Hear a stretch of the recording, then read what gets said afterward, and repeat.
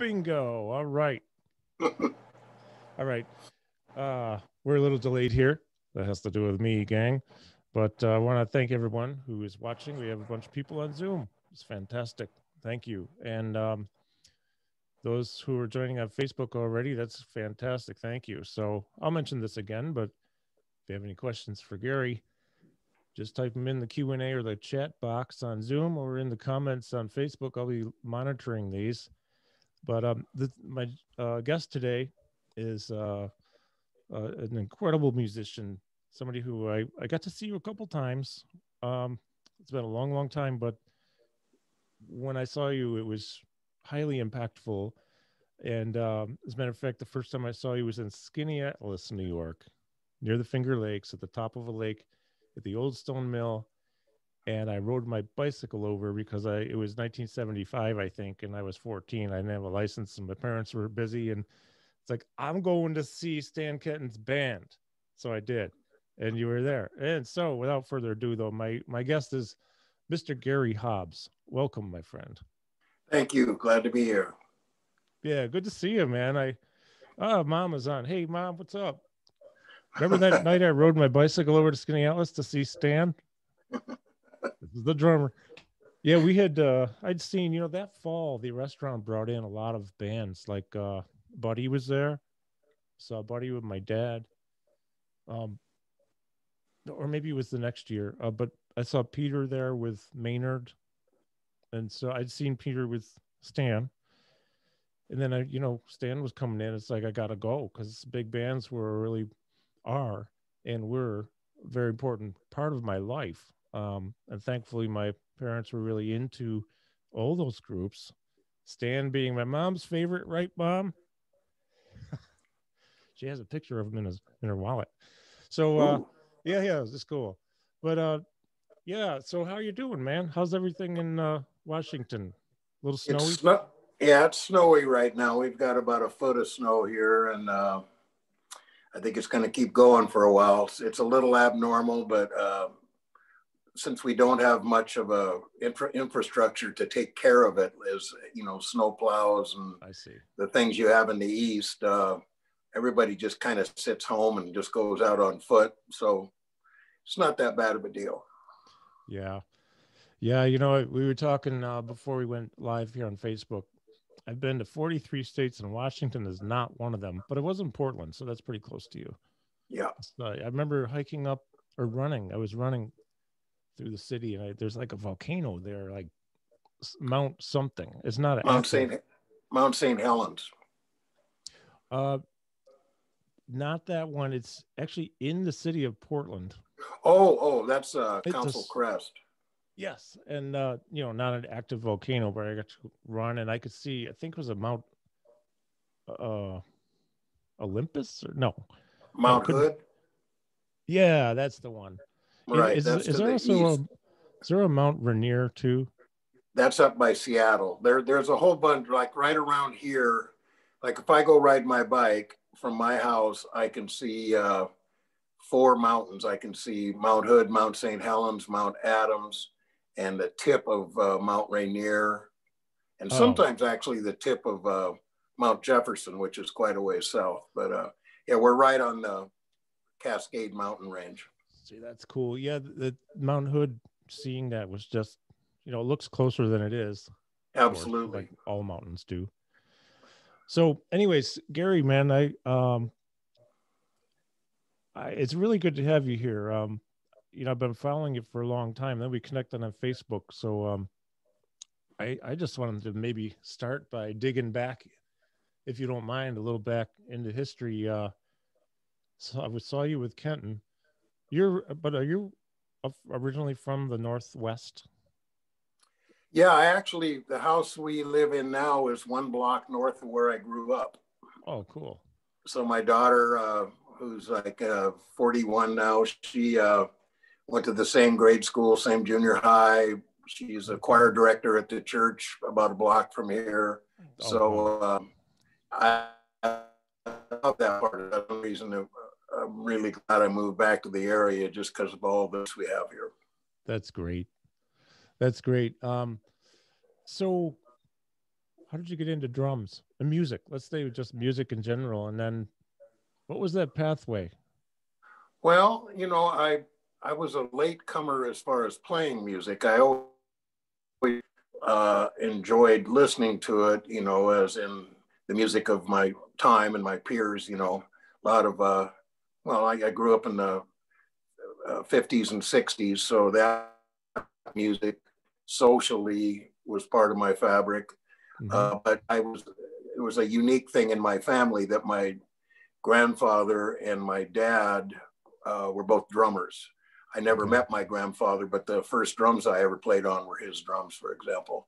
And I was always hearing music in my house. My dad perpetually played a lot of big band stuff and smaller group jazz.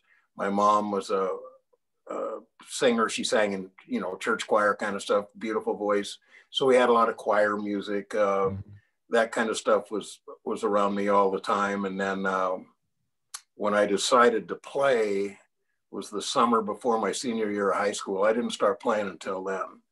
And my dad brought up grandpa's drums from the basement. We put them in the front room, and then I just played with records that were my father's records, and stuff like James Brown and other R&B stuff. I grew up equal amounts of popular music, I guess you would say, and then jazz, which was popular music from the generation before, So that was my main thing. I sang in choirs all through my life, but as far as instrumental music, I didn't start till right before my senior year.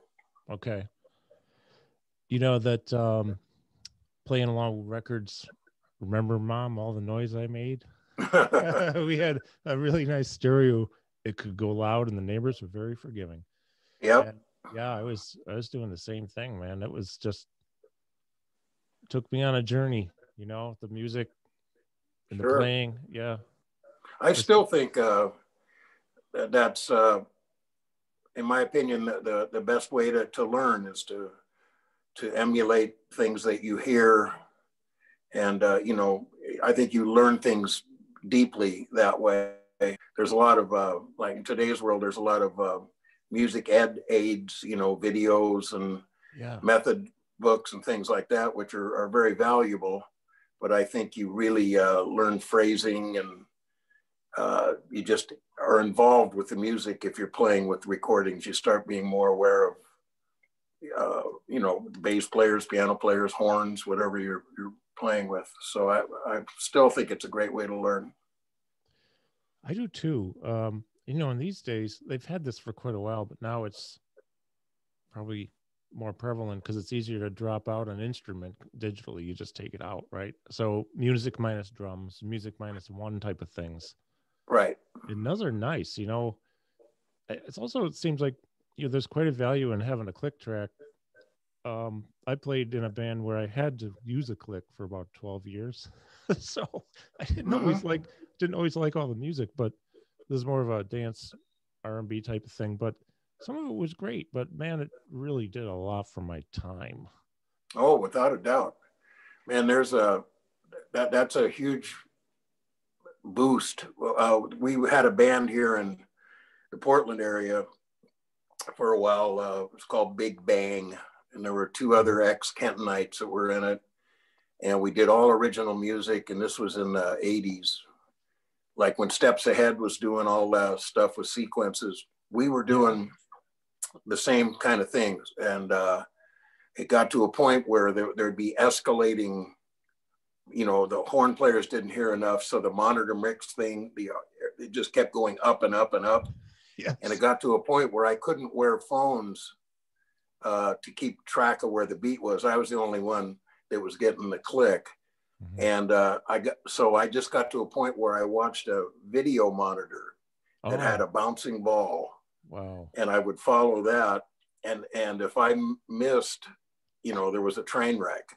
And that, it was really a phenomenal reinforcement tool to, as long as you could relax into playing time, and then trying to make it feel comfortable at the same time you were trying to be the metronome, like you said. Yeah, I remember the first gig I did with that band. I was called the sub the same day because the drummer was sick, and I knew most of the guys, but I had not played any of that kind of music.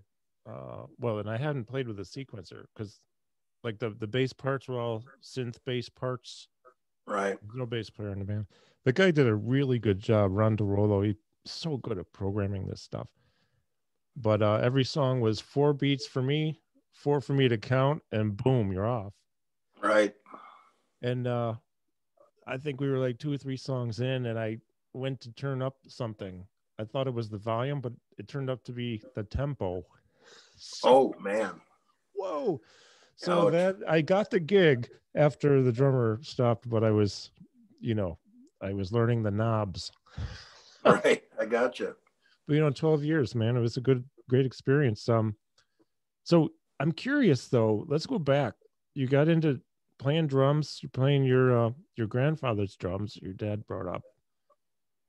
Sounds like we had almost similar pathways. Not my grandfather, but my dad, and I would play his drums all the time, and along with records. So, how was big band a part of your dad, your parents, your lifestyle back then? Absolutely. Yeah. Yeah. My dad loved all the swing bands. Benny Goodman, Glenn Miller, Cy Zentner, the ones he loved, Ellington and Basie, but the ones he really loved were Woody Herman's bands and Buddy Rich's bands and the Kenton band. He really liked that. Maynard's band, from the 60s. Yeah. So that stuff was perpetually playing. Long before I started playing drums, I could almost sing all of Gene Krupa's solo from the 1936 Carnegie Hall concert, just because of repetition.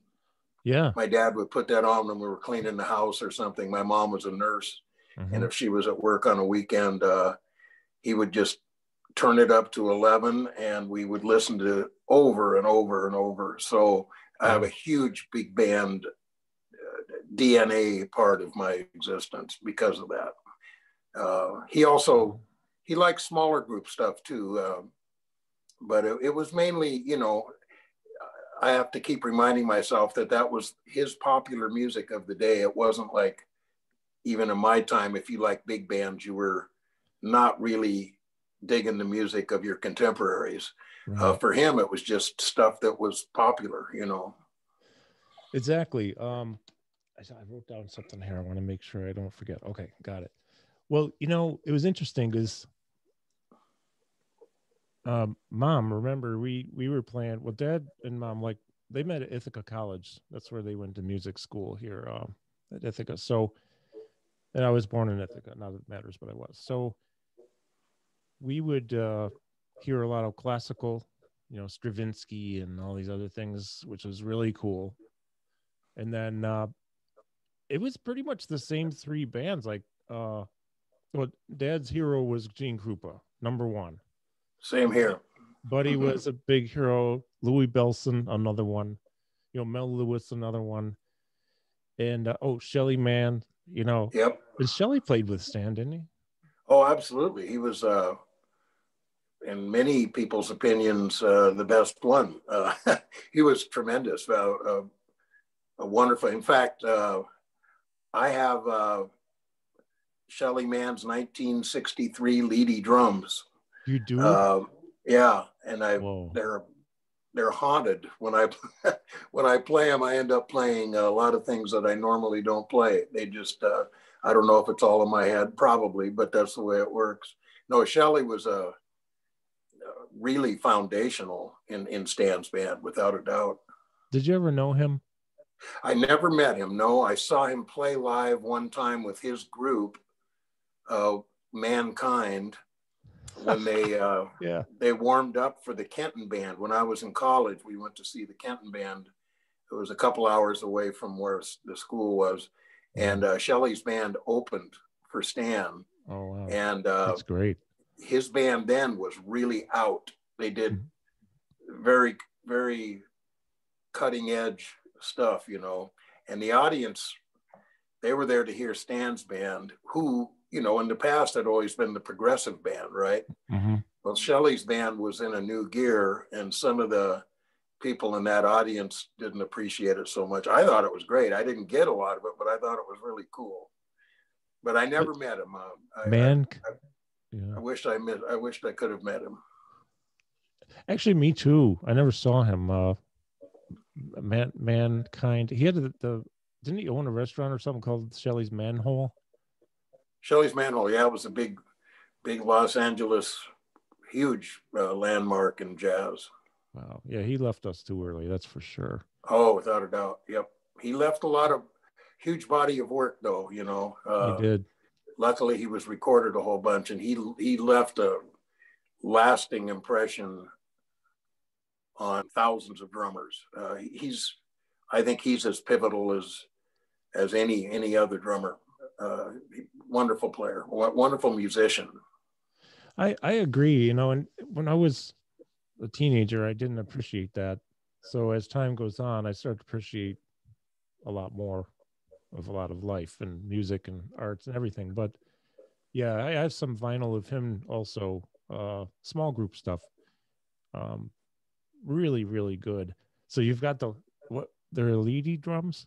Leady? Yeah, they're right before right after he switched over to Camco drums. Okay. The band that he had, that a friend of mine that moved up here named Gary Barone was his trumpet player, and Gary liked playing drums. So Shelley just gave Gary the leadies. And when Gary moved up to Portland, he was going for his master's, I think, over at the University of Portland, and living in a real tiny apartment. So he asked me if I'd babysit the drums, and they were really in poor shape. Mm-hmm. I said, sure. I just put them in my basement. And then later his brother moved up here, Mike Barone, who's a great writer, arranger, did a lot of stuff for the Tonight Show band. Okay. And he took he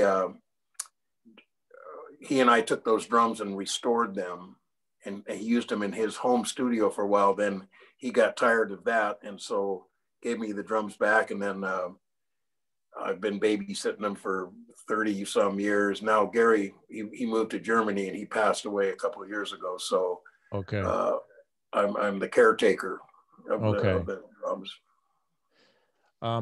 So if you don't mind, I'm going to interject some questions from people who are watching. Sure. We'll continue on a timeline, but Ed Lynch has a question. It says, hope you're well. Would you share 3 or 4 things that you would do with a young drummer to keep him or her on a well-rounded path? I've extended their lessons out in order to put some things in that he can do on a consistent basis. But so 3 or 4 things you would do with a young drummer to keep them on path, a well-rounded path. Okay. The main thing to me is really emphasizing the importance of being very broad-based in the styles that you're listening to. And pretty much any suggestion I would have for young and old is to keep listening and learn the language, learn like if you have a book on how to speak French, if you don't hear the language spoken, you can't speak the language, even if you know what the words are. So I think it's really important to get students to listen deeply to the music and go to different arenas, be it jazz, big band jazz, small group jazz, fusion jazz, traditional jazz, then also rhythm and blues and funk and Afro-Cuban music, Brazilian. I really think it's important to expose them to multiple styles and show how the instrument can be used musically in all of those different arenas. I think that's a large part of it. The other part is to make them transcribe what they're hearing, literally. Yes. Yeah, totally, yeah. I think that's a big one. Gives you vocabulary, teaches you phrasing, that kind of a thing. Then also to really emphasize the importance of sound of the drums.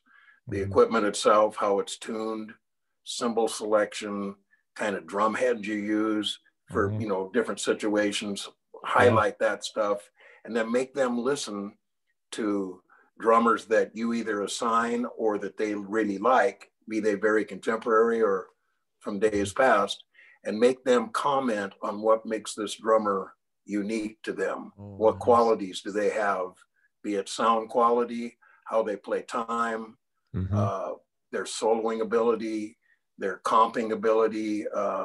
In a big band, how do they set up the band? How do they reinforce? How do they drive the dynamic? So basically, those things, I mean, and all of it again, I mean, I really want to emphasize the listening part.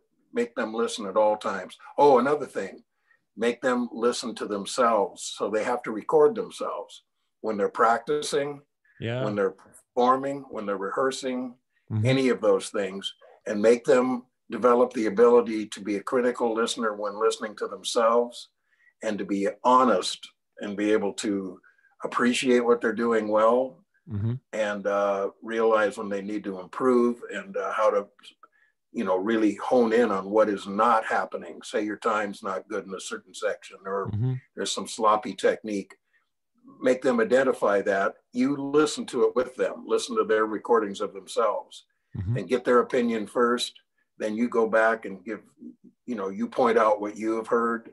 I also suggest, I'm not like a real extreme tough love guy. I like the positives.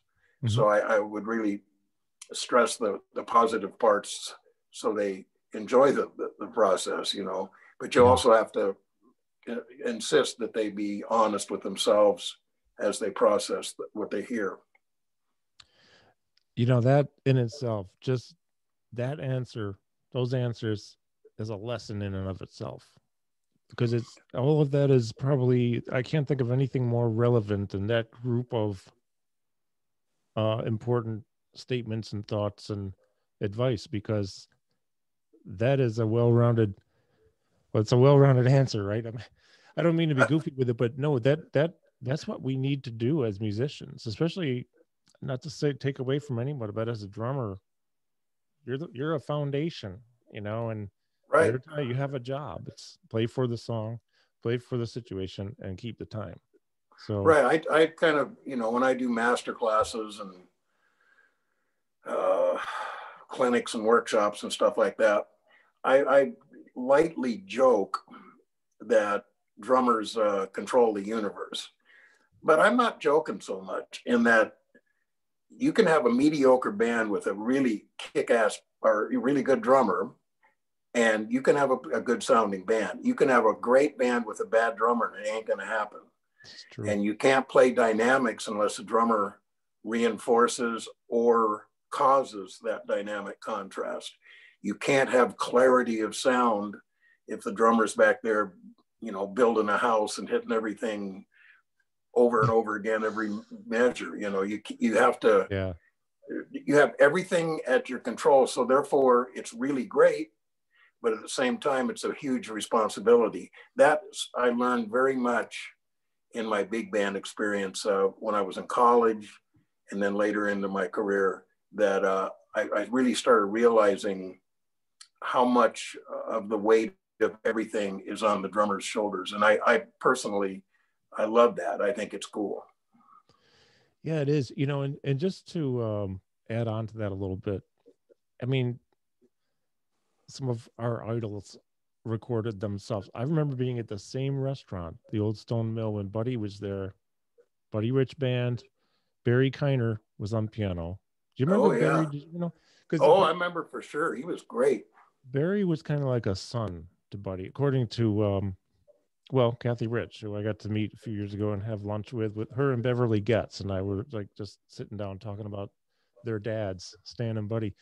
But Buddy kind of took Barry as like a son, and I remember because Buddy liked to drive his cars separate from the bus, not all the time, depending upon what part of the country and where they were, but 4 hours from New York. So he's in his Mercedes convertible on a break, and Barry is they're listening to the previous night's performance, and Buddy's talking about, oh, this sucks and this and that. He was talking about himself. He was talking about the guys sounding good. Said, oh, damn it, I got to get that right. And Barry said, well, just, do this, play it like this. Remember, it ends on the free end of or whatever. And right. So they went back in. They started off right with the last song that he was listening to in the car. And the point is, Buddy was, a genius, a great, and he still was listening to himself because he always wanted to do the best he could and get better and better. Oh, I'm sure of it. He was a huge, massive influence. He had my technical training there are other guys that like Jake Hanna with Woody's band. That was really my first model. Those early 60s Encore series Phillips recordings. That Woody band to me is maybe the best one for my taste. But anyway, Jake's stuff was very challenging, but it wasn't like extremely technical.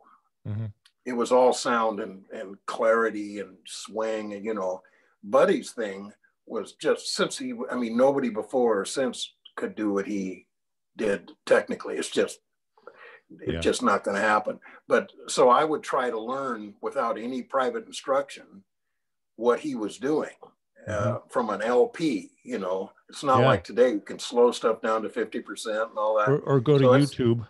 Yeah, right, exactly. So I got the tone arm going back, trying to learn the big swing. Oh man, me too.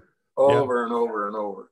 And when I found I didn't know how to read, and I had developed really good ears, and it was easier to BS as a drummer than it is a second trumpet player. You could get by if you had good ears. And then I heard that Buddy couldn't read, and so that gave me a pass, which was not a good thing. But I later, luckily, in college, I had a wonderful teacher named John Mowat,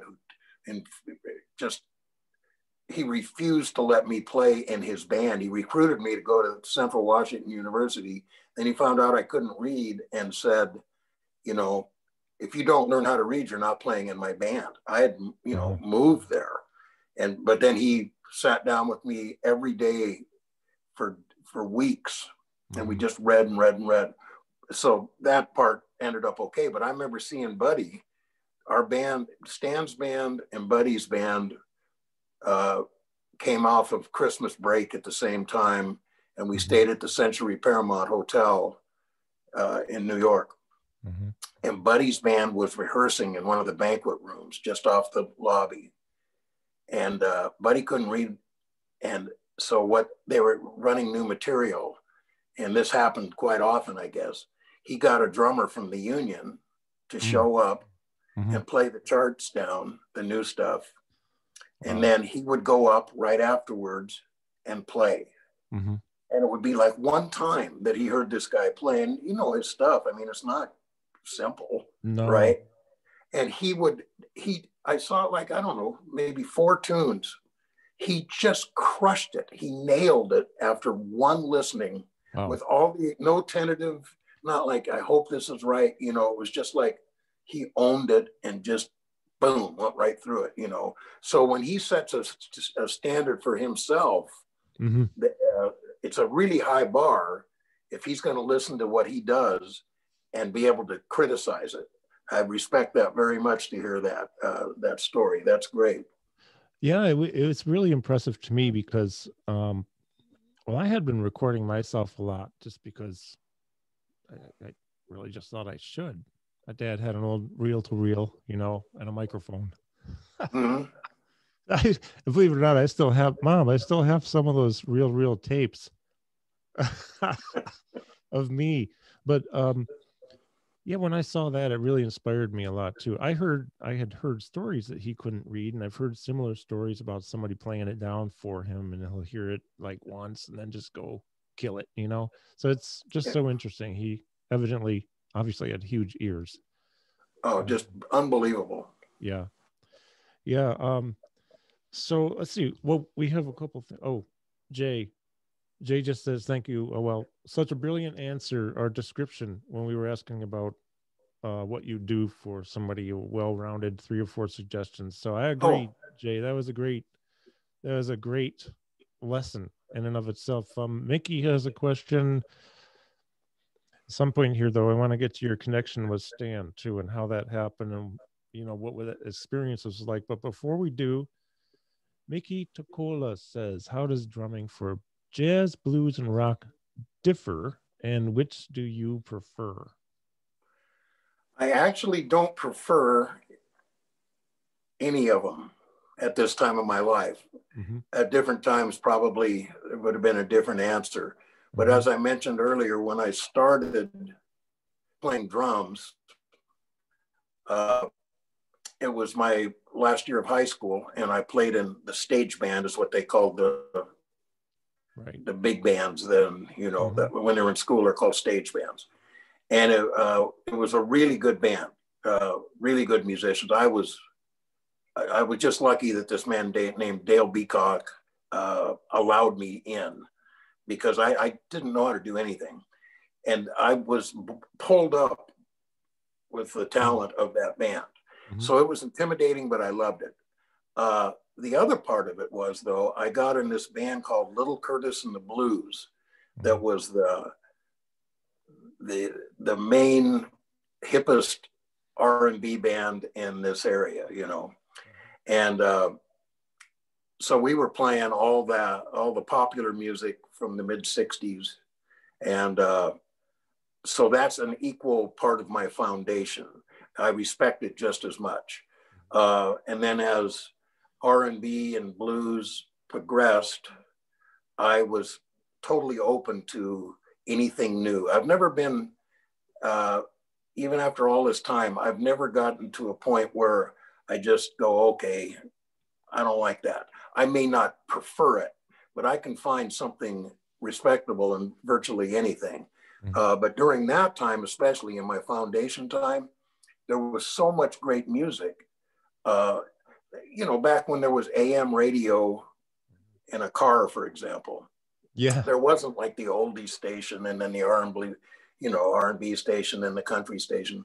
You'd hear Tex Ritter, then you'd hear Ray Conniff, then you'd hear Buddy Rich, mm-hmm. then you'd hear Miles Davis, and then you'd hear Paul Ritter and the Raiders. I mean, that's just the way it was. And that's the way my base is of my being musically. So I love playing them all. Lately, I've been, until all the COVID stuff hit, I started playing, and Nicky, he's a Vancouver boy. He's gone to see some concerts with his a blues band I play with, a guy named Terry Robb, tremendous kind of a Delta fingerstyle blues player, mm-hmm. who I'd known for decades but never had played with. And then I did his album, and then we started doing some gigs behind it. And it's just like a trio, sometimes a quartet with another kind of a rhythm guitar. Mm-hmm. And it's just, I loved it, because after I loved the opportunity to play jazz all these years. Honestly, I'm unbelievably fortunate.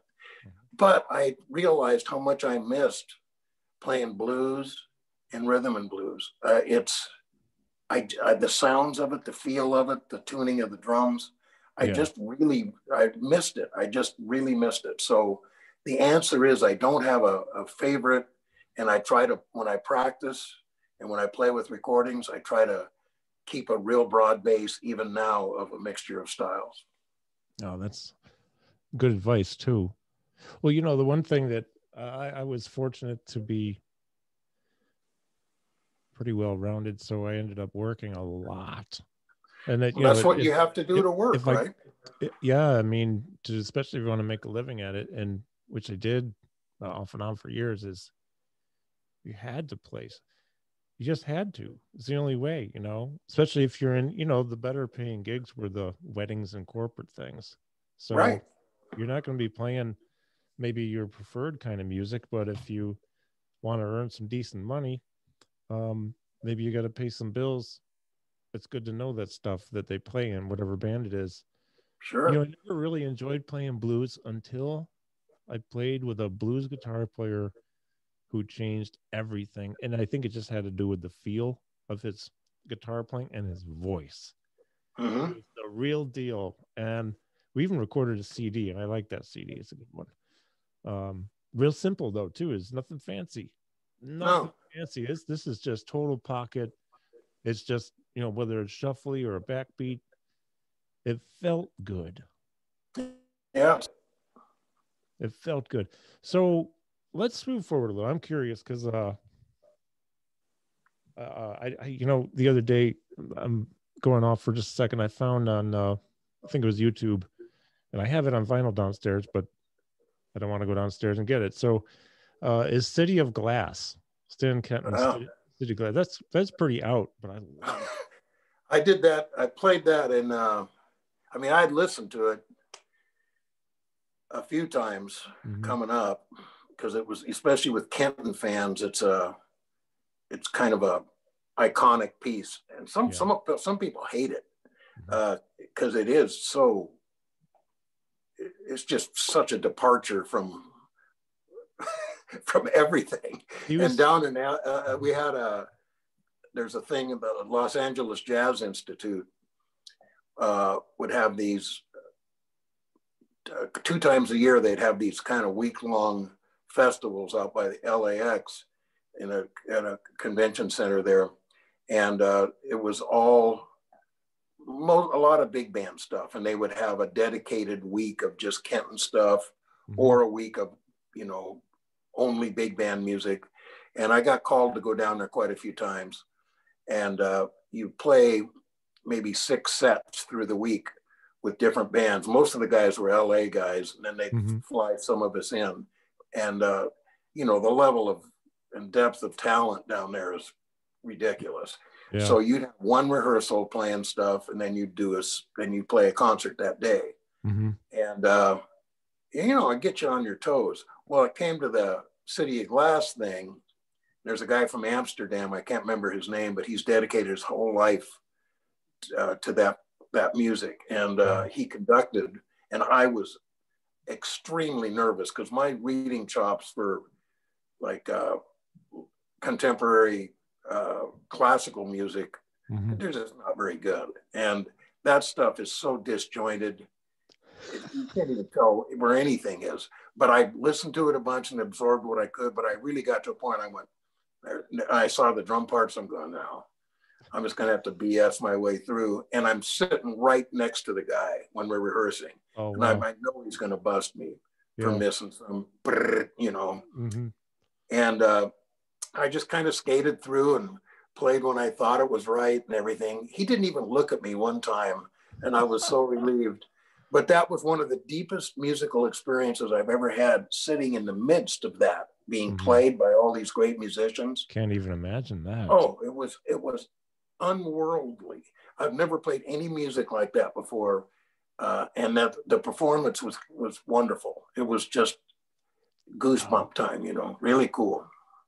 It's so great. I mean, as my dad would say, Stan, especially with that and some of the other stuff he did, was way ahead of his time. I mean, he was just so far. Well, disjointed is a real good word, actually, and I love that. It's appropriate, and I love that City of Glass is great to me. And I remember too that I'm jumping ahead a little bit. We're going to go back.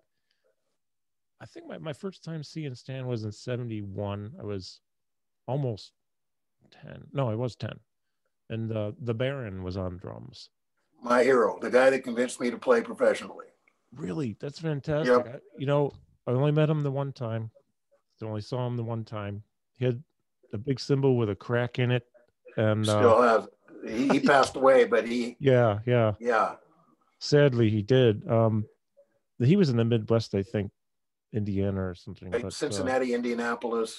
When I met him, he was living in Indianapolis. He was Stan's drummer when I went to, I won a collegiate award from a contest out here, National Jazz Education, NAJE, used to have these 6 regional competitions. And we won the Northwest when I was a student at Mount Hood Community College. And I won Outstanding Musician of the festival. So I got this scholarship to go to a Kenton clinic in Springfield, Missouri. And that's where I met John. And that week changed my whole life. It totally, I didn't even know what I was going to do with music. Even as being a professional, I was majoring in music education and health, PE, and recreation. And I was just there to play music. I was a horrible student, but I had no idea what I was going to do. And then he said, you gotta play. See, that's he so almost cool. ordered me, and that gave me a pass. Well, this is the perfect segue, because I wanted to find out about how you got connected with Stan. And I was curious to know also if you went to one of the camps. So you did. Yeah. It really was, it just recalibrated everything in my whole life, really, not just music. It just, all my priorities shifted. I heard a sound, his sound, John's sound.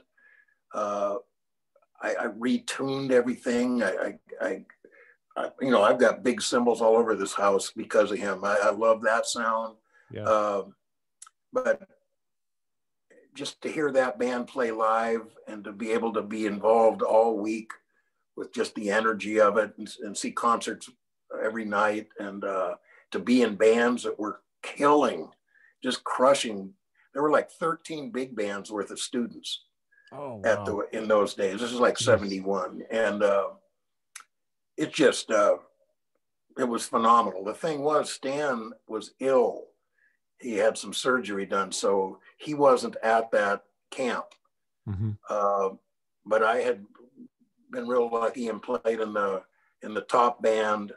And some of the guys in the band, especially John and Ramon Lopez, remember him? I remember him, man. He was such a nice guy too. Oh, tremendous. And some of the other guys remembered my performance enough to recommend it to Stan.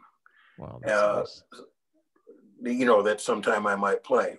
So, at that time, I only started playing in 65. So I'd only been playing 5 years or so. I was getting better quick, but not that quick. And I made it through that Mount Hood Community College experience, still not being able to read hardly anything. So I was still kind of flying by ear. And then when I went up to Central Washington University, which is in Ellensburg, Washington, in the center of the state, 2 hours east of Seattle. Okay. I got hooked up with a program there where, as I mentioned, this John Mao had forced me to read and really helped complete a lot of my musicianship. Well, what had happened, though, I was also in the Army Reserve Band. I did that. There's no heroism. I did it so I wouldn't get shot, I understand. But it's a 6-year obligation. And when I was at summer camp at Fort Ord, we had to do this every year. You had to go to a summer camp thing. I got a call from Dick Shear. This is 72, I guess. He's a Kenton guy. And Jerry McKenzie had come on after John. He had been on before, but Detroit Jerry McKenzie, the one that's the cop. Yep. And so when I had gone to see Shelley's band that I mentioned, he is the drummer that had been with Stan then. So anyway, he was going to split, and Dick Shear called up and got a hold of my father. My father called me down in Monterey, California, and I called Dick back, and he offered me the job. It was Dick a trombone player? Yeah, he was the lead bone player in the because I remember him. I remember meeting him too a couple once. Yeah. Okay. Yeah, he was a real kind of like a second command guy. And there's a 2-week summer camp, and we had just started that camp. And so he asked me if I wanted to go, and God, I mean, it was the ultimate opportunity. Yeah. So I went and asked the real Army guy if I could get excused. And of course not, I mean, this is real Army for a minute. So I had to call him back and say no. And he said, okay. He says, we'll bring in this young guy for a couple, see if it works out. And if it doesn't work after a couple weeks and you're done, maybe we can work something out. Great. Well, that young guy was Pete Erskine. Right. Yeah. And, well, we all know what a god he is and what he did starting at especially such a young age, just unbelievable, great talent. So, Yeah. 3 years later, I got another call, and that's when I went out. And I'm so glad, because during that 3 years, I upped my game a whole bunch higher than I would have been if I would have gone earlier. And especially, again, that Central Washington experience, the music we played, and I know this is a fact, that John Mowat, the director, he liked music, but he also was kind of helping me out because I had a path that I was on, and he realized it, and he wanted to reinforce it. So as we're playing this music, he really gave me a whole bunch of input on what was good and what not good that I was playing, and helped formulate my path that way.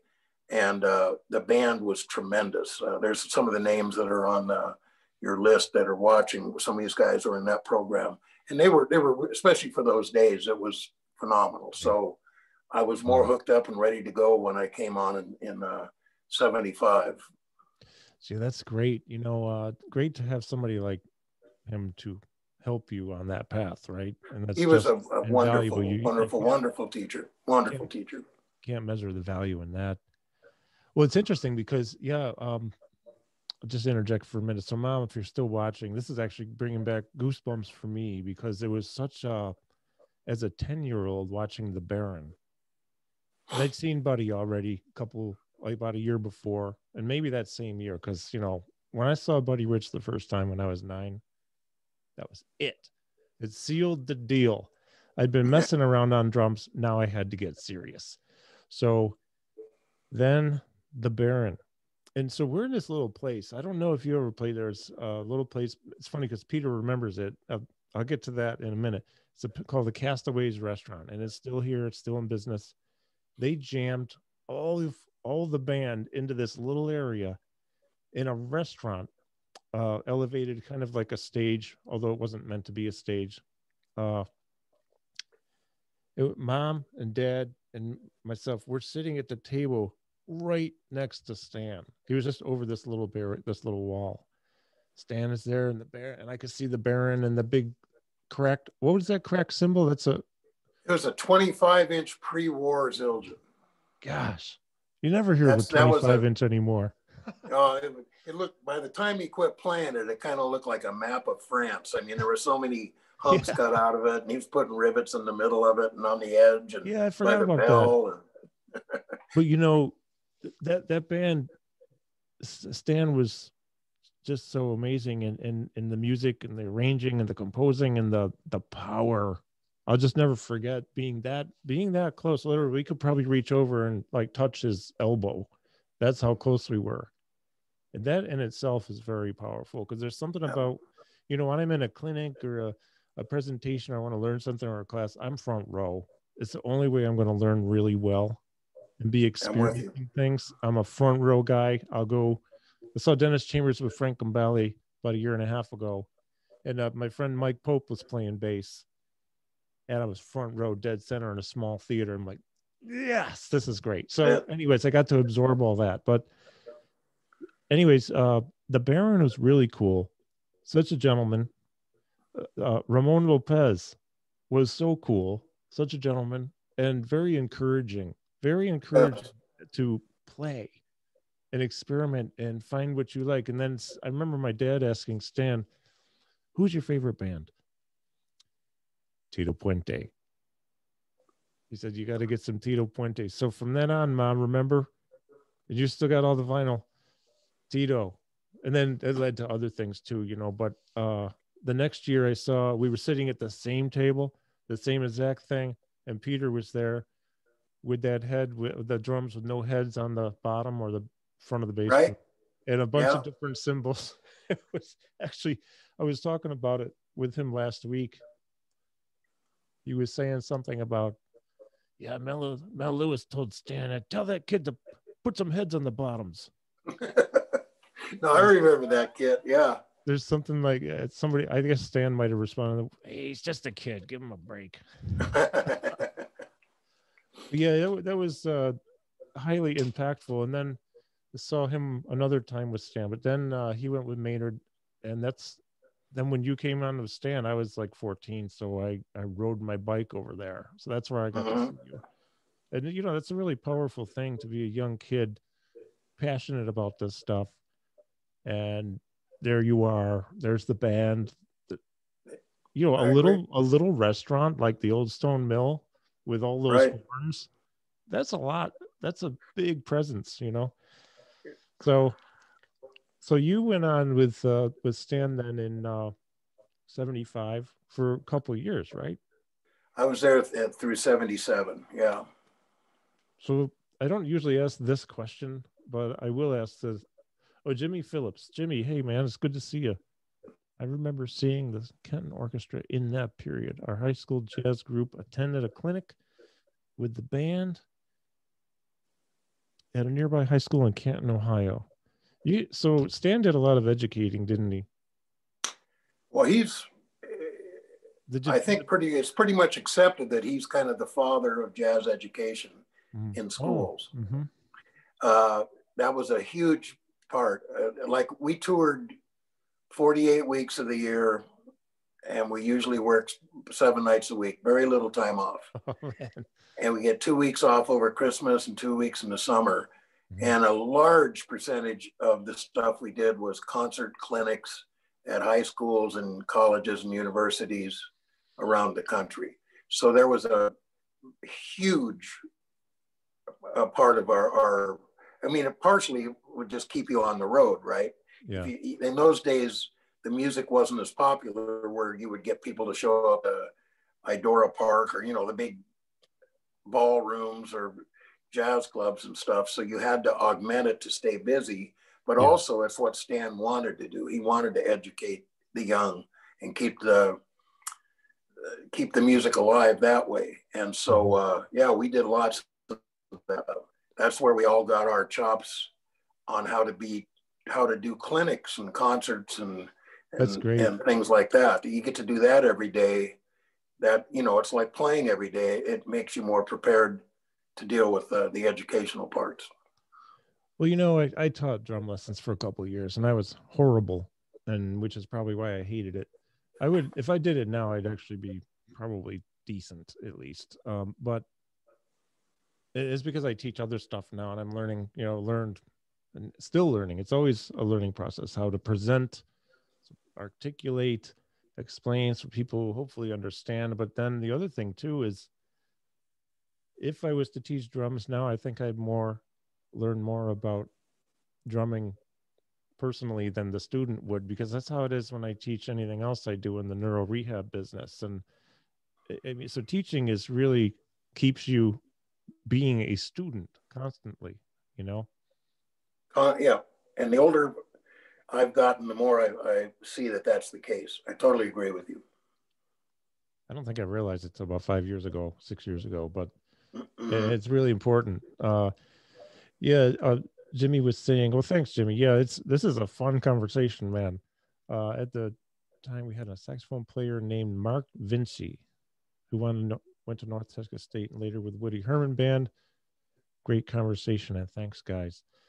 I don't know, Mark. I got to see Woody with first time was with Joe LaBarbera. Yeah. That was smoking. Oh, I'm sure. Anything he does is smoking. Yeah, that guy's something. I had a thought here. So, man, you're doing 48 weeks a year. That's some heavy road time. But what a great! That must have been like being in an institution with Stan. You know. Well, it was. Yeah. We were lucky. Like, you know, the guy that the Woody Herman veteran there, or the guys that played on Maynard's band, Buddy's band. We were the tail end of that perpetual road rat stuff, you know. Yeah. I had a home address, but I didn't have a home. I didn't have a car. Mm-hmm. I had nothing. I just was on that bus all the time. And there's nothing like that training. You have, mm-hmm. you know, if you're sick, if you're healthy, if you're happy, if you're bugged at the guys you're playing with, whatever it is, you got to get out every single night and perform the music at the highest level.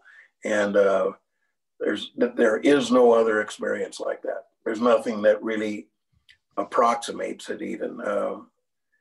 Yeah. It was a unique time to be able to experience that. Earlier on, you know, that was that was more normal, but we just caught the end of that time. Yeah, it was an era, and it was a beautiful era. I remember Stan's bus because I got to go on it. The bus driver, I don't know his name, really nice guy. So this would be in 75 or 6, I'd say.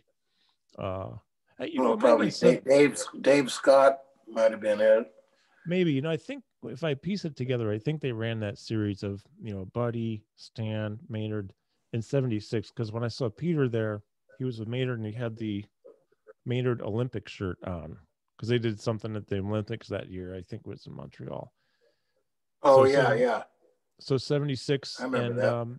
The bus driver, you know, I parked my bicycle and I'm talking with him. He was really nice. And he said, "Oh, come on and sit down." Well, Stan was right there.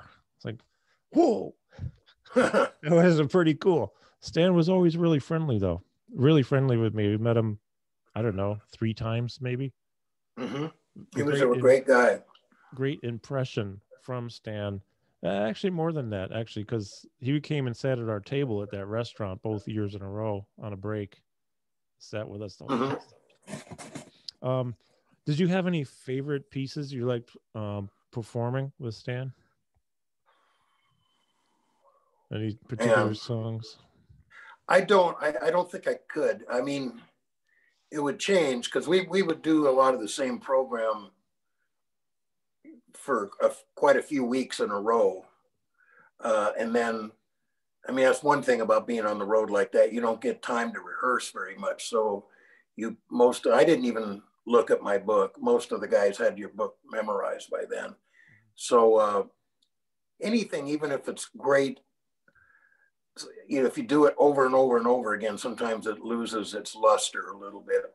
So there were times where one tune might have been my favorite, and then after 3 months, I never wanted to hear it again, you know, so it's hard to identify that. But there were kind of like 2 different books. There was a dance book that we play for old folks and, you know, do 4-hour dance gigs. Wow. And we'd play all the old hits, you know, and a lot of the Lenny Niehaus stuff. Oh, yeah. Was tremendous. I mean, it was really a swinging book, a lot of swing music. In the stuff we played in the colleges and stuff, it was more of the new stuff that was on the recordings because they're trying to sell records, right? And the Creative World was his record label, and we'd always have a little mobile record shop out in the lobby. So that stuff was more, I don't know, it wasn't called that then, but it was more like fusion music, like jazz rock kind of stuff, and some Latinish stuff. We didn't Stan was always very forward moving. He didn't like doing the dances because it was too nostalgic. He wanted new stuff. He didn't want to dwell on the past. So every now and then he'd dig out something from, like, you know, bands decades earlier that would really be fun to play. But then we always do the theme, Artistry and Rhythm. Yeah. Peanut Vendor. Oh, yeah, right. That kind of stuff. And, you know, some of that would get a little repetitious to me. We did Intermission Riff all the time, but I like that because every night we did that, I got an open drum solo. Oh, so there was that, cool. You know. Yeah, that's but, great. There was there's a little minor blues written by Willie Maiden. That was great. I always tried to recreate what Von Olen did on that one. It's like a minor blues, a real cool. We did one that I still think is one of the greatest big band charts ever written, called, it was just called Savoy. It was a Bill Holman arrangement based on Stompin' at the Savoy. But if you hear the arrangement, the melody isn't even stated for a couple minutes. It's very disguised with his counterpoint. But that chart, I think any guy I talked to that's played that chart loves that chart. It's just, it's close to perfection, you know. So maybe that was my favorite. Interesting. It just makes me think of a couple things. And then Ed has a question. So Ed, you're going to get to that in just a second. You mentioned quite a while back here about transcribing things. And, the only thing I've ever transcribed was drum stuff because I didn't know how to do the rest. Wasn't knowledgeable enough. Don't remember enough about music theory. But anyways, I'll tell you that charts, I started to understand reading charts better. Of course, not every chart's notated anywhere near the same, but if you get to know somebody and how they notate and this and that, but just transcribing helped me tremendously. And I did a lot of transcribing when I was in my 20s. Because I'm very good at learning things if I listen. Like I'd rather hear an audio book because I'm a horrible reader of words, and I'll remember if I hear audio, but I also like to see things like video and pictures. So to me, having a transcription out that I can look and listen at the same time. Of course, back then I've got the 33R. I did a transcription of it's one of the 3 quartet songs on the Chick Corea album that Gad played on. Oh, right. And then actually, so trust me, I am not trying to impress anybody, but Modern Drummer published it. And now I just found out some Skip Haddon. Do you know Skip at Berkeley? I know the name, but I've never met him. We have a Wednesday, 11 to noon every morning Eastern time, just drum talk we do. And he's really something, but I didn't know they're using that transcription I did at Berkeley. So yay for me. No, I'm not trying to impress anybody, but when I put that together, I could visually see relationships in things form. Sure. And how, of course, Gad and how he's just has this beautiful way of playing over a form and building and releasing and building and releasing. And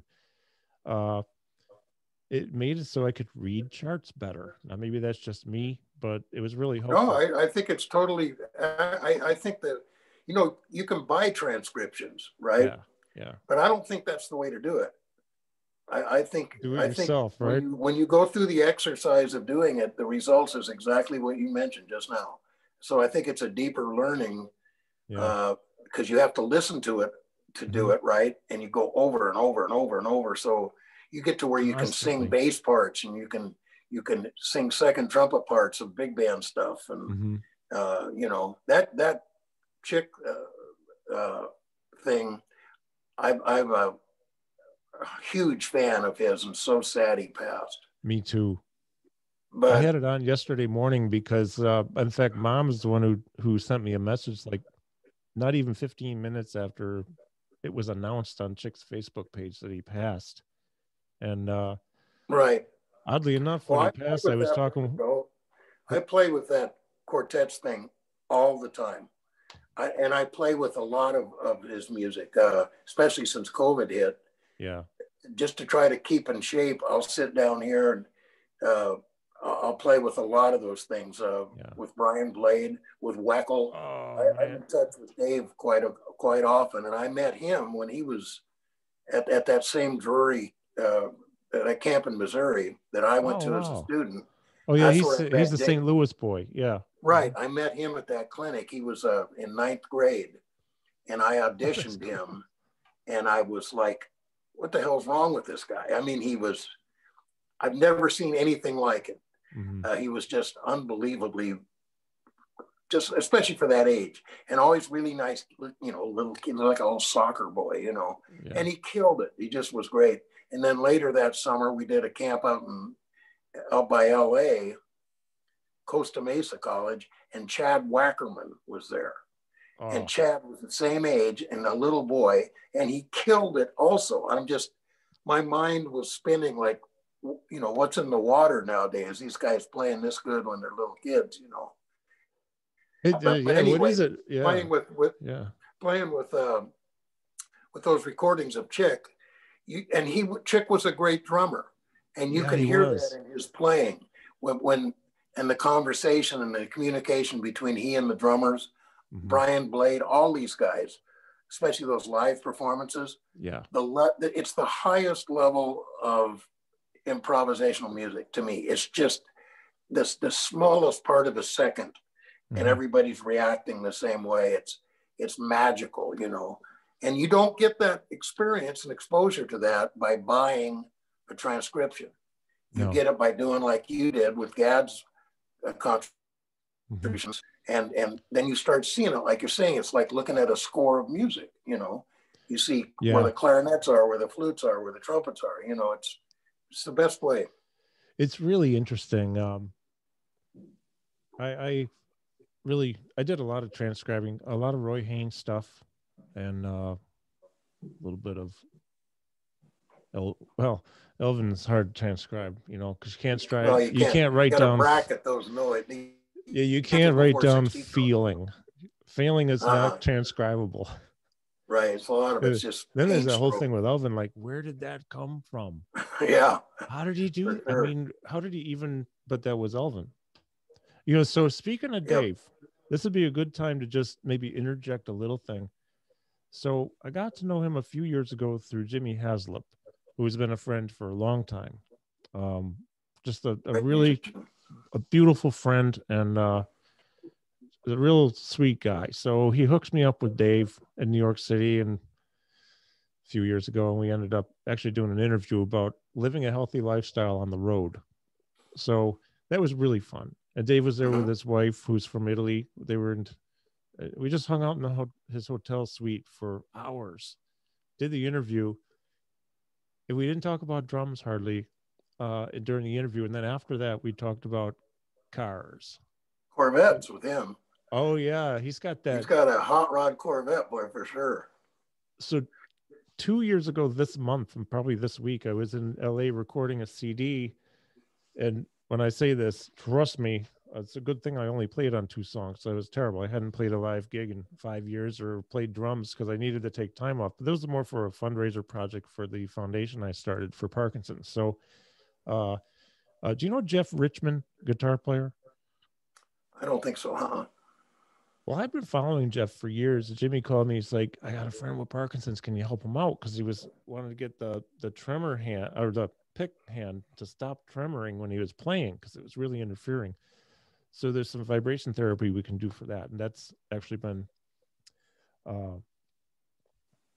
very helpful for him and others. But bottom line is I had to teach in LA.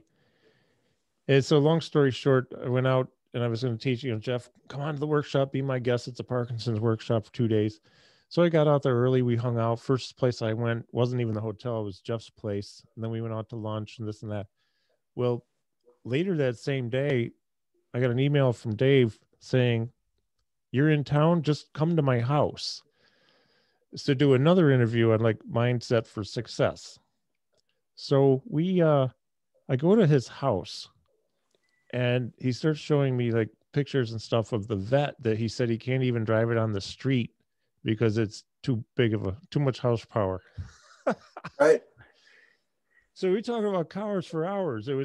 He had just gotten not a new, but a limited edition Mercedes wagon with like only 100 were made with this particular engine in it, autographed by the engine designer. Right. That sucker's like G-force rating 0 to whatever, and like. No, exactly. No, he. I remember when he was looking for that because he didn't want to get like a little SUV or anything. He wanted a wagon. Yeah. And he wanted it to have those qualities. Yeah. I remember when he was looking for that. Well, he opened up the hoodie. You can go if you've gone to his.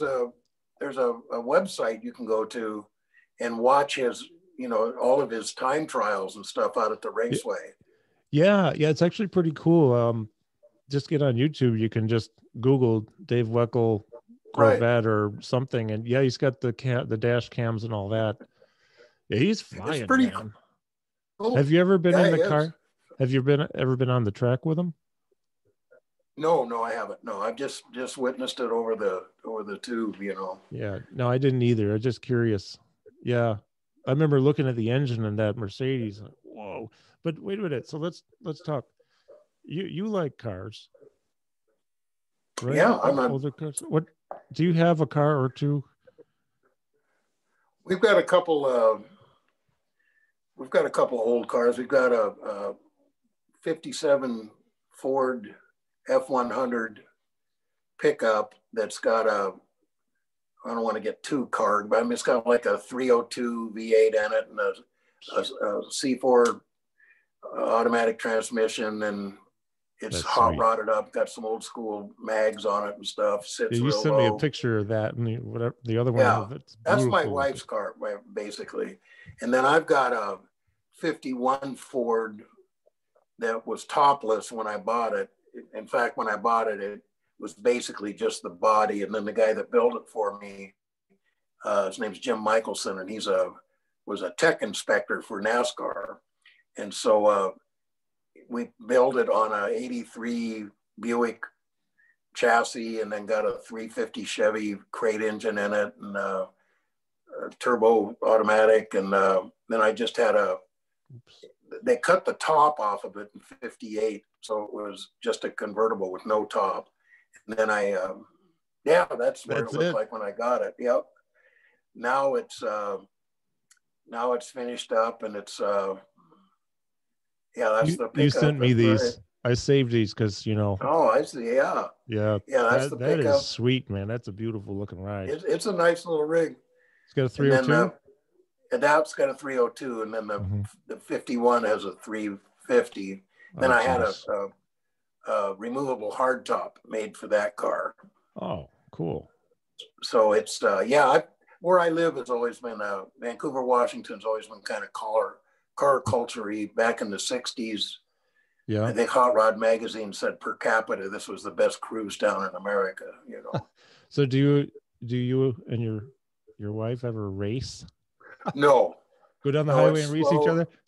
I'm just kidding. And low. No. They both sound really good. And they would go. I've taken the 51 out a couple times just to see how fast it would go and make sure the brakes work. But I've never been like a speed demon.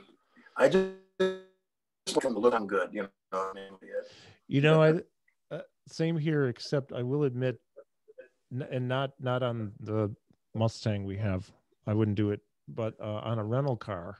I was in Fort Lauderdale a couple of years ago, rented, it was brand new V8 Camaro, 3 miles. I was the first person to rent this car, and it actually had a G-force gauge on the dash. Oh, really? And I didn't want to go fast and like get a ticket, but I would go 0 to any speed limit as fast as possible. And that thing, of course, it's terrible way to break in a new car, right? Right. Have Carl drive it. But what a blast, man. Is it? Yeah. It sounded so good. Well, a lot of those, you mentioned Buddy wanting to drive his own car. Woody used to do it too. He had a Corvette. And he wouldn't ride the bus sometimes. He'd take off driving and meet the band there. I don't know if Stan did that, it would have been earlier on. But I know Woody was very much into just taking his own cars when he could. So, Buddy was driving a Mercedes one time. And then I think the other time it was a Bentley or something like that. Because he had a few cars, according to, so who just told me that the other day? I don't know. Somebody who knew him was telling me. Skip Haddon, I think. Well, yeah, I just wanted to interject. Sorry, folks, we had to talk about cars because we're car people. So, do you have a little bit more time? I got nothing to do here. It's too cold outside. Okay. Well, Ed Lynch has a question that's been here for a while. I'm sorry, Ed. I got excited talking about everything. Says, Gary, would you talk about Kenton's ability to get young players out of the colleges like he did with Central? He did a good job of keeping his band young. We always noticed that too. In fact, a lot of the bands, like Buddy's band was pretty young. Woody's, I think, I didn't see Woody as much as the other two, but yeah. Well, I think what happened, the young part is partially the 48 weeks of the year, right? Yeah. If I went out and did that now, I'd be dead. I mean, it's a young man's thing, unless you're somebody like Stan, who had different DNA. All those band leaders that stayed on the road were unique individuals. But all of the big bands, Stan's band, he drew, as far as like, you know, drawing a lot from our region at that Central Washington. Mm-hmm. That's because there were guys on the band from the region. And then when somebody would quit, you would get suggestions from people on the band. So that's kind of how that comes about. There were other times where there were no people from the Northwest. Actually, with Dave Bardoon was a writer, arranger, did Send in the Clowns, Funny Valentine, those things. Okay. He had a foot in. There was a couple guys from trombone players, Lloyd and Dave Kine, that were from the state of Washington, but they went to Western Washington University. But then Alan Yankee, who was a writer, arranger, got called to do the baritone sax chair. Mm-hmm. And then they recommended me. And then there were other guys from Greg Metcalf, Terry Lane, were guys I went to college with. They played in the sax section. Jeff Usitalo, a trombonist from the Portland area. Mm-hmm. So that's why at that time there were so many Northwesterners on it. It was kind of, and the other thing is that Woody's band, he would draw a lot of guys out of North Texas. For example, when I was on, Lyle Mays and Steve Houghton were playing with the band. Oh, yeah. And they had gone to North Texas. Buddy got a lot of guys from Berkeley, mm-hmm. Boston. Yeah. So I think it's kind of just depends where we spends time and where the leader wants to find the talent, you know. Mm-hmm. So that I think it's almost coincidental as far as what school is represented. With the I must say, Berkeley and North Texas have had such a huge output of high-end musicians coming out of there. They, you know, it would be a safe bet to hire a guy that played in the 1 o'clock band at North Texas, let's say. So yeah, I think that they were. That was like more. And I'm sorry to interrupt. So I just learned this yesterday, talking with Mike Pope. He went there. So it was like they had nine different bands when he was there. 1 o'clock, 2 o'clock, 3 o'clock, 4. They named them after the hour. So it's my impression the 1 o'clock band was like the highest. Oh, they were musicians, like the best band. Yeah. And they had been around. That program started in the 40s, late 40s. Okay. Yeah. Leon Breeden did it. And when I first heard North Texas is when I was going to that Mount Hood Community College. Mm-hmm. And we heard them back east at this, you know, the final thing where everybody from the six regions comes together and performs. It's not a contest there, luckily, because it wouldn't have been anywhere near fair, because North Texas had all the road rats. Cats that had been out on the road, got tired of it, and they were in their 20s and wanted to go back and get a degree. And they were seasoned professionals. Yeah. Ed Sof. Yeah. Ed. You know. I hear he's a cool guy and a fun guy to be around. Oh, unbelievably cool. I went down and did a thing there a few years ago, right before he retired. He asked me to come down, and I did 2 seminars there talking about whatever, kind of like what we're doing, except live. And it's just, he's one of the most refreshingly funny, totally respectful, but you know, kind of potty humor guy. I don't know how to describe it. He's That's just what I've heard. Yeah. He's hilarious. He's brilliant. Probably one of the best drum teachers in the history of the planet, and a phenomenal player. You know, so that program turned out countless, you know, tremendous players. So you know, to the answer of the question, I think during the period when Ed went to the same school I did, they were picking out of there because there were people that were on the band that recommended people they knew. Yeah, makes sense. That's how a lot of stuff happens, but it's really cool. You know, see, what I like is well, a lot of things, but I love hearing some of the history and the stories behind this too, because For sure. I always wondered about, and it just occurred to me. I remember, Mom, if you're watching, remember we used to get the Creative World newsletter. And then when that sucker arrived in the mailbox, that was the best mail ever, because it would have a write up about maybe some new members. I still have some of those. I have several of those. The new members. I think I have one where they might have introduced you or announced you.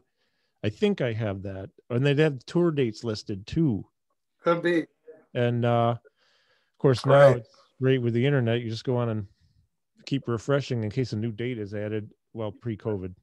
Eventually, other stuff too. But yeah, that was really exciting to get those newsletters. Mm-hmm. They were really cool. I think that's the only band I knew of, Stan's band, that did that. I agree. Yeah, there might have been others. That was part of his connection with jazz education, though. That was driven by that. Mm-hmm. So Creative World was his entity and a record label, right? Like it was the corporate. Right. He wanted to. He was with Capitol, I think it was, and then he wanted to move on and have more control over his product and the direction of music he wanted to go in. He had a real clear view of what he wanted to do, and he didn't want to have people getting in his way with that. So you start up your own company, and he did. And it worked. Good for him. Yeah, it did. It was real cool. Yeah, you hear these. I mean, you've heard more of this. You've been around it on a professional level way more than I have. But the stories about people who get signed to a label, let's say back in the day, I don't know how it is now, but then they want to change how you do everything. And they kind of dictate. Yeah, you lose artistic control. Yeah. Yeah, he didn't want that. I wouldn't say he was closed-minded, but he had a real clear view of what he wanted to do. And a lot of it had nothing to do. He really didn't like nostalgia.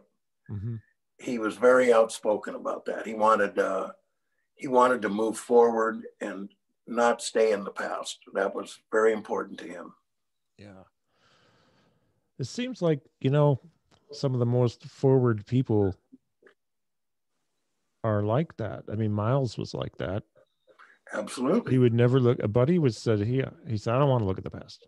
We're going to move forward. He might do tunes from the past, but there is a lot of times be a new twist. Even just a little thing within there's a certain chart. Obligation to your audience too. Yeah. The audience wants to hear those old war horses. Mm-hmm. Eager Beaver and some of those dance tunes were things that he really didn't want to play, but he capitulated because he respected his audience enough. And it's good business, you don't want to alienate your audience. So exactly. Yeah. I'm trying to think of who else was I reading about who did that too. Well, a lot of people, but I'm having a thought here just based on time. Is we're only up to the 70s in our conversation. Right. I got another 40 years to talk about. That's true. And like I've ended up doing here, would you be possibly open to doing part 2 at sometime in the near future? Yeah, I mean, if that's interesting, I like talking about it, but I mean, we've got. I'm just going to tell you something. We have a bunch of people on Zoom here. I'd never usually get this many on Zoom, and they're staying here. Only a couple have left, or maybe they got disconnected. Who knows? Same thing on Facebook. We have a bunch of people watching, and the numbers have been. I'm not as well. I do want to reach as many people as possible because there are people very interested in this, and otherwise I wouldn't be staying here and hanging out. But so let's ask the audience. How about part 2 sometime soon? They're gonna say yes. No, I'd love to do it. I mean, that's fun. This isn't always my most comfortable environment, and you're really good at making it comfortable. So, oh, thanks, man.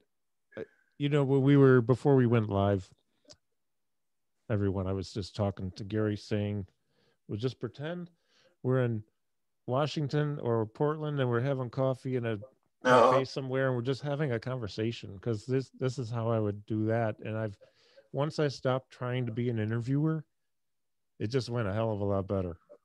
Yes, Sure. to part two. We got a couple of yeses to part two, so that's nice. Yeah, yeah, and only because I have a couple things that I need to do, and I don't want to go, but I should go in the next 5 to 10 minutes, and then you and I can communicate. I'd love to, do part two. Yeah, we got a few part two thumbs up. All right, done deal. I'll gladly do it, man. Even if they like didn't I say, yes, it's not like I'm there's ready. A lot of gigs I have to make or anything. I've done one streaming gig since February. So yeah, well, that's good. Yeah, a lot of thumbs up for part two. I think that'd be great. So I'll announce that, folks, when Gary and I settle on a day and a time, and we'll do it soon, though. We'll keep the momentum going. I really enjoyed this a lot. Oh, me too. Honestly, it's really, and I like the questions too. That's kind of fun, and I'm also very appreciative of especially the names that I recognize that you read off. I'm really glad people tuned in. That's cool. I am too. I'm really happy. So thank you, folks, for signing on and staying on. We've got a lot of people who've been here. This is fantastic. Yeah, and the other thing too, which I sort of mentioned, but I just want to make sure I reiterate, is you were involved with Stan and this whole history of this era and this circle of players in a time frame when I was young, a kid, and into my teenage years, which was so highly impactful to me. These were actually in difficult times during my childhood, which really just had to do with going to school because I hated it. This would carry me through. This music would carry me through. Playing with this music I'd play along with Maynard stuff. I'd play, especially the Maynard from the '60s, like Tony and Zalico and some of them. Man, swinging charts, and the Kenton stuff, and the Woody stuff, and the Buddy stuff, because I wanted to be just like Buddy Rich at the time. Who didn't, right? So playing, and then Return to Forever came out, but this music carried me through, and so there's a deep connection for me here, which is one of the reasons why it's really nice to have you joining me. Oh, great. So we have to do part two soon. Yeah, because you have so much other stuff you've been involved in, with Randy Brecker, George Cables, we mentioned Anita O'Day, the Siegel, Pete Christlieb. I mean, the list goes, Bobby Watson, Bobby Shew, Bobby Florence. I mean, these are all names. I just want to hear some of this. Plus, I want to tap into your mind more about maybe concepts of playing, concepts or ideas in teaching. Because we know you're a great player and you're a great teacher, and it's just nice to hear what somebody with your level of skill and mastery. What happened to that Slingerland kit you hauled over to Ellensburg? Ed Lynch says. Got stolen. Oh, geez, man. That blue sparkle one, it was stolen right before I went out with Kenton. That's why I had to get an endorsement. I didn't have any drums. Oh, wow. Jeez, man. Yeah, sorry, I just switched topics. So bottom line is we've got a lot more to talk about. So, well, good. Thanks, man. Appreciate it. Yeah, man. Total pleasure. Just all right. I'd say we'll figure out when, and I'll. Yeah, maybe in the next couple of weeks we can do. That'd be cool. All right. Absolutely. All right. Well, thank you everyone for watching, and this will go. Yes, thanks. I'll repost this later as a YouTube link. Just got to add descriptions and edit a couple things on the front end, and then so I'll post it. I'll tag you. Feel free to share it, and of course the live video will be here to rewatch as much, but you can go to the YouTube link too. And so I appreciate everyone joining in. And Gary, man, thank you. Thank you. Appreciate it, my friend. Great. All right, we'll talk. Today, man. We'll talk later. You got it. I'll be in touch soon. All right. All right. Take care. Bye-bye. Bye-bye. Bye-bye.